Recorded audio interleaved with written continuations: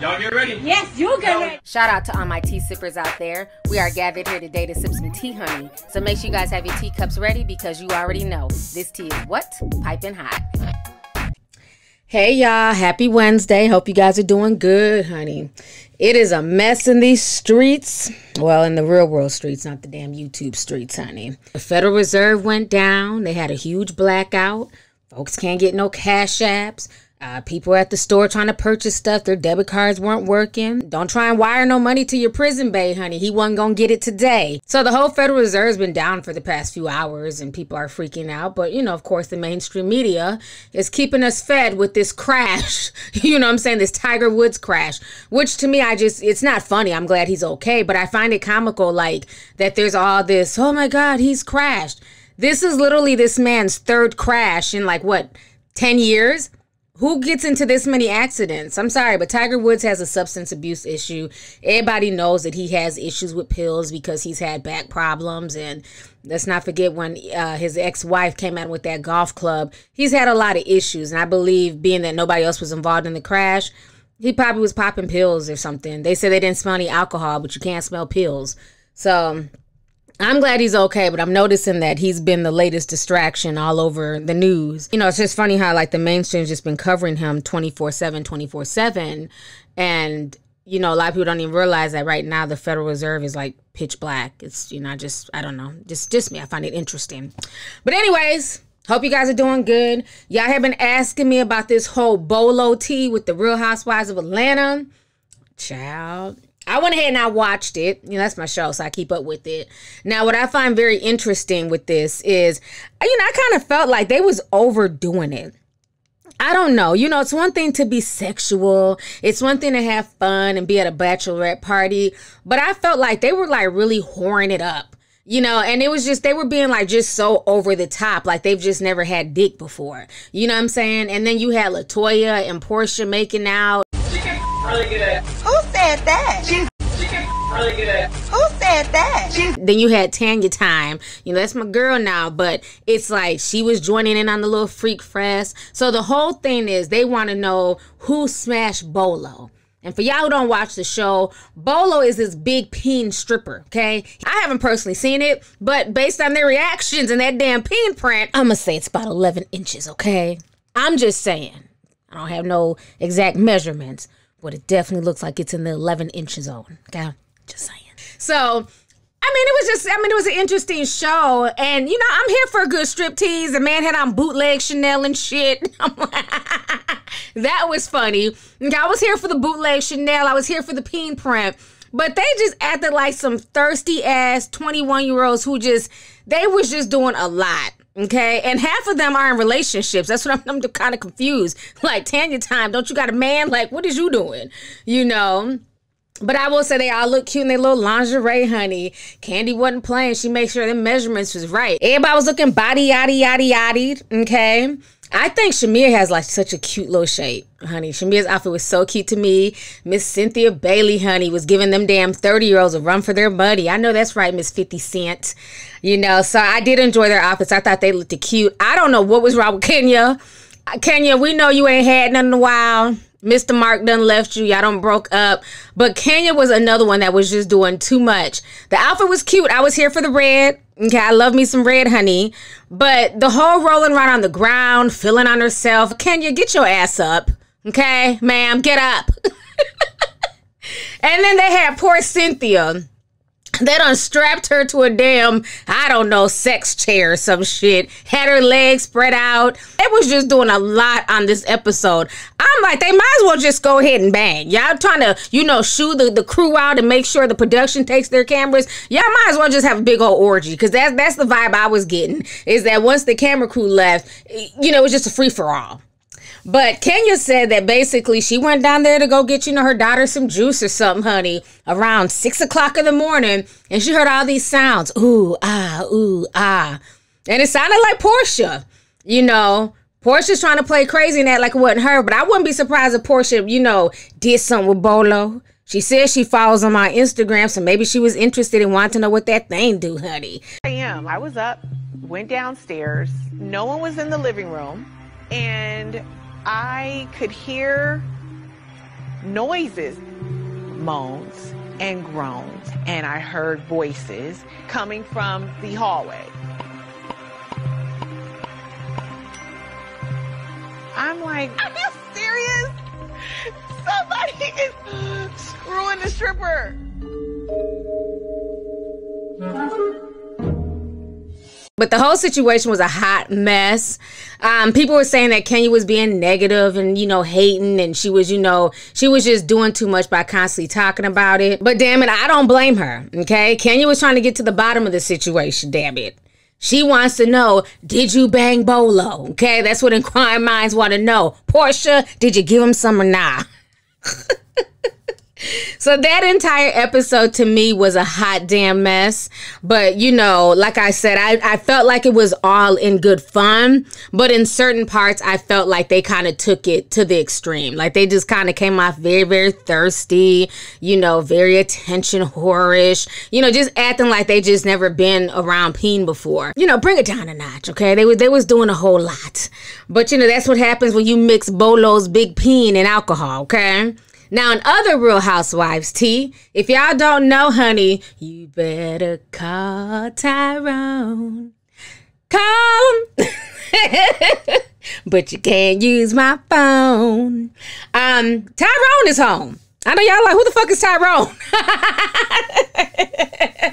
Child, for y'all who don't know, honey, the Tyrone I'm talking about, not Erykah Badu's Tyrone. This is Sheree Whitfield's Tyrone, okay? His name is Tyrone Gillums, and he's been in prison for like the past, for years, at least 7 or 8 years. And so we were introduced to him several seasons ago where Nene got word that, you know, Sheree was talking shit about her to Tyrone. And Nene said that infamous line, "You were talking to Tyrone, I was cashing Trump checks, honey." I'll be here for all the petty shit on the Real Housewives. Hey, Sheree. I'm sitting here with Nene. Right. I'm calling about what happened in Philly. Nene talked to us. She talked to me. She talked to my managers. She spoke to all of us. He did not speak directly to me dealing with money, period. I don't have to lie to you. You chose to believe him over me, and that's cool with me. Okay, I don't really care. I don't really care. What you don't understand is while you were running your mouth with him, I was running to the bank, sweetie.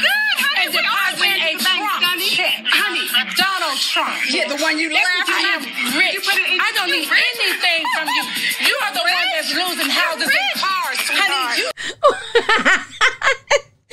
When I tell you the Real Housewives is, I don't care. They're meme gold, okay? But that was our first introduction to Tyrone many moons ago, back when he was a businessman, honey. Sheree, he's a businessman.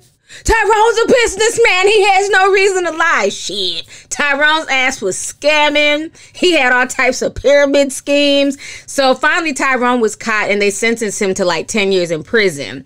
But he's gotten out, you know, with good behavior. And then while Sheree, she was off of the show for a few years, then they brought her back. And her whole storyline was literally waiting around for collect calls from Tyrone in her big old mansion. I'm like, come on, she by Sheree. You're a self-made woman, entrepreneur, got a beautiful home. Why are you sitting around like some college chick waiting for your boo to call you collect from jail? I have a boyfriend. He's in prison. You didn't know Tyrone? Tyrone! You love Tyrone! Why were you so surprised about Sheree dating him? He's a con artist. Nene would never want to speak negatively about me. I'm not sure if Nene and Greg were separated. What I do know is when she met Tyrone, she was trying to pursue him. I've never been out with Tyrone. Tyrone and Who I said that y'all been up? Okay, now you're telling on yourself. I'm committed to you. Life. There are a lot of fish in the sea, and you go for the jailbait. Callie! You know, I don't know. I just feel like Sheree could, like, you know, do better. But whatever. Whoever you love is who you love, I guess. So, if y'all don't know, Tyrone is out. And Sheree is just super happy. You know, she's about to get some of that prison peen. It's been a while, honey. He was sentenced to 10 years back in 2013. So, I'm sure he put it on her. But now, What they're also saying is that they're supposed to be getting married down the line. But he hasn't popped the question yet, but she really wants to get married to him. So it looks like Sheree is really in love with him. She has held him down all these years. I'm assuming she put money on his books, but you know, I don't know. But she did hold down Tyrone. So if you guys don't know, Tyrone is home, okay? The Real Housewives is a mess, but I have a love-hate relationship with this damn show. Now, in other news, okay, K.Michelle is out here crying a river, honey. K.Michelle is very mad. She's blaming black women and saying that black women are just wicked.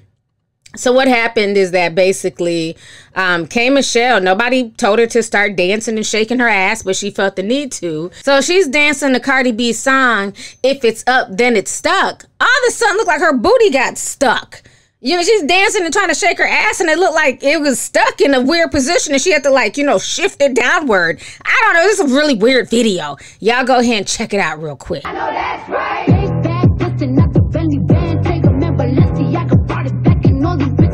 All right, so y'all just watched that video, and as you see, she's trying to shake her ass. Something comes out of place, and she tries to, like, stuff it back in. Now, a lot of people sent me that video yesterday. They tagged me in the video. I didn't post it just because I really didn't care, and I kind of felt like, well, I don't know, maybe she's going through something with her ass because she's had a lot of surgeries and shit. Well, today, she decided to address the issue because I guess she was getting roasted all over social media. And when I tell you everybody was, for the most part, roasting her, it wasn't just black women. I saw a lot of men clowning her and, you know, other races too, but whatever. So K.Michelle decided to take to social media and basically write what's going on, and you know, she's very upset. So she says, so the video of me dancing is sad that I even have to explain. I walked y'all through how difficult this process of removing silicone from my body for 3 years / 16 surgeries. Did we not forget that I almost died due to this? Now I'm in the process of 3 reconstruction steps. Then she says, what you saw in the video was a happy woman with a faja and my extra fat that I have been very open so I can heal, ladies. I didn't have to tell anybody, and I could have covered up until the process was done. But no, ladies need to see and hear the truth. I decided to use my platform to help. I haven't bothered anyone. I've been out of the way. So what I don't understand is what was the purpose or what was so entertaining about a woman finally being able to walk again with extra fat from the removal. I saw the comments, and of course it was black women. She made sure to type that out bold. Filled with so much hate. I got on live yesterday and I didn't care that I wasn't perfect. I knew I had excessive fat left over, and I said, fuck it. I'm not gonna hide nothing in my house. I don't think people truly understand. I'm just happy to be alive. I've come so far with this, and I'm proud of myself. As far as my surgeries, I have 1 left, I hope, but this skin removal is next week. So I'm focused on that, and the surgeries drain me. I'm gearing up to be in the right headspace. So if you saw where I was and where I'm at now, you wouldn't hate so hard. Oh, fun fact, in the video and still right now, I have stitches in me and an open wound that we have to care for every morning. I'm working every day with full-on stitches down my back, but I don't complain. I fight through the pain and still work to provide for my whole family. And she says, I'm an executive producer and host of a new show on Lifetime, shooting this month that only focuses on silicone removal and botched surgeries. I had to do something to save some people's lives, so get ready to tune in and see my surgery ups and downs and others. So that is what K.Michelle had to say. And like I said, you know, I find it very interesting that, you know, for years, K.Michelle put out a certain energy towards other black women, okay? For years, she had no problem going in on people, talking about their looks, talking about their bodies, hitting them in the forehead with flowers and shit on the show, constantly fighting, being super disrespectful. But then as soon as she gets a fraction of that back, she's upset and she's like going in on black women and saying, you know, it was hateful black women who were going in on her and, you know, making fun of her and stuff like that. And that black women are filled with so much hate. But again, this is the energy that you put out there for years. This is your persona. So I think for the most part, when folks were clowning her, they probably felt like she could take it because K.Michelle for years has had no problem dishing it to other people. Woman arguing with no next grown-ass woman all the time. You know, I think I come across your mind a few times here and there, no, be it bitch. Twitter. Yes, bitch. No, you and your little Instagram essays. Instagram essays? Who takes out time to type a full The same person who gets on their interviews and want to talk about what they should have, could have, would have did. That's you what you should have fooled just went the to jail world because to you are a think. trespasser. Obviously, you were living in my house under my bed when I was going through my relationship. You fond of me, know bitch, so much because about all you do is talk about Rashida. Okay, Just be worried about when your ass gonna hit the floor of that fake when that mother drop and your ass in the hospital somewhere, okay? You gonna hit me with you gonna throw a candle at me, bitch? You wanna throw a candle? You wanna throw fire? Kirk and his 3 earrings? Get out of my face. Get out of my face. No. Y'all playing with it. Okay, I'm cool. Why would I be jealous? You old as You look like you're a 40-year-old aspiring singer without a Wikipedia page. You look like the bottom of my shoe. I got more under my belt than you will ever have. You old enough, bitch. You're 40. Look at you. You got one deflated ass cheek. It's not working. Like this. It's not working. This is what you're doing? You and LA be in the same cage? The same cage doing better than you, bitch. Doing better than me. Doing better than you. What the fuck is you doing? Wow. Get the fuck out of here, Storm. Get the fuck out of here. Wow. Got on Spanx. We're in the public. You try to take me home. Get out of here. I'm not taking your ass home because I don't want to get slapped on my fucking forehead with that lopsided ass pussy. Get the fuck out of here, bitch. You trying to fuck another nigga and you got a nigga. Are you taking me out? Get the fuck out of her crunchy boot ass bitch. I know the Lord and he heard my cry. Now, I'll also say this. Like I said, when I watched the video, I really didn't find it funny. I was just like, okay, I don't know what's going on here, but, you know, whatever. I didn't post it. I didn't clown her. I didn't say anything. So she ain't talking to me, but I am going to address her response. You know, I'm happy that she made it out. You know, she's had all these surgeries. She seems to be doing better and in a better headspace. But I just really wish she would stop acting like this wasn't self-induced.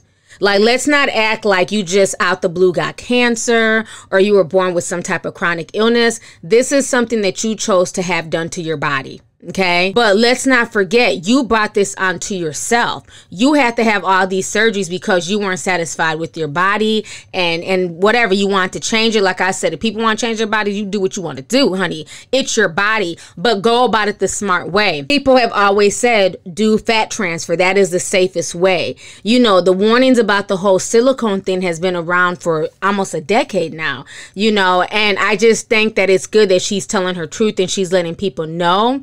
But again, let's stop acting like this is something that just happened to her out the blue. Also, let's keep it real.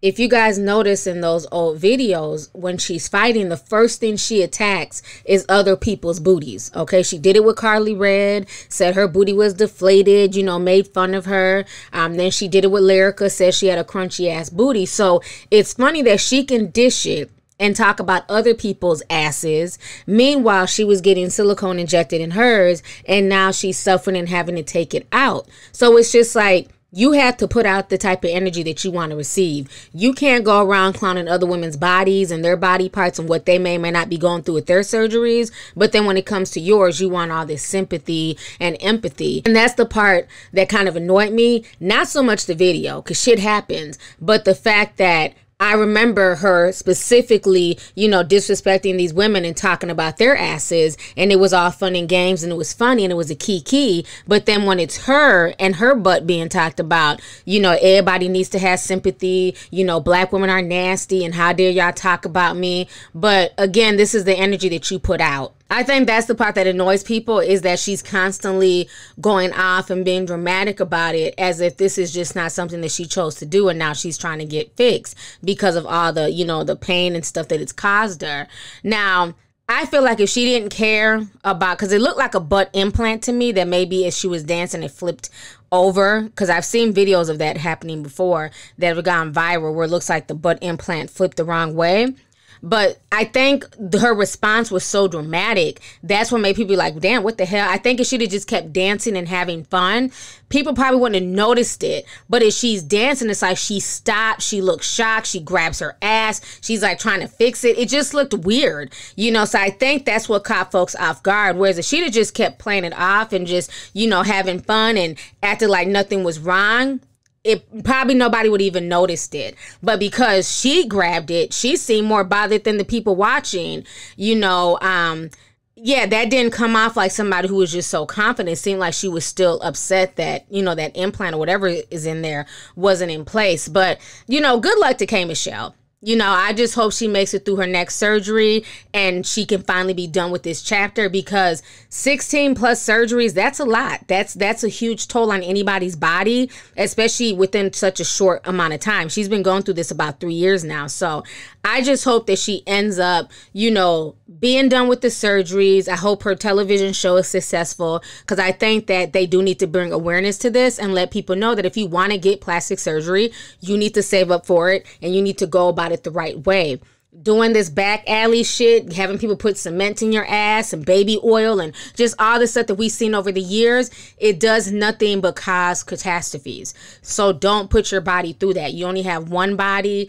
Be careful how you use it. Be careful what you do to it. Be careful what you put in it, you know, and you'll be okay. So like I said, hopefully everything works out for her.